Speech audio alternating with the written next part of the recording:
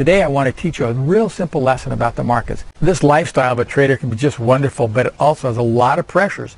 People are always asking me, Larry, how do you handle the emotional aspect of this trade? Here's the real secret behind controlling your emotions. If you're getting really emotional about your position in the market, it's not the market. Before you knew about the markets, the stock market would go up or down, or gold would go up or down. Did it ever bother you? No, it never bothered you.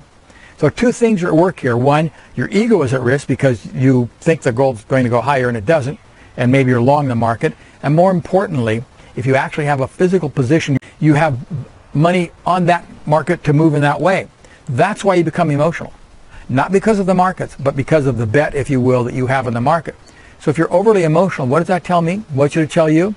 Your bet size is too big, not for your bankroll, but for your emotions. So make certain that your bet size, if you will, matches your emotions, and you'll be able to control and react as you should and when you should when it comes to short-term trading in the markets.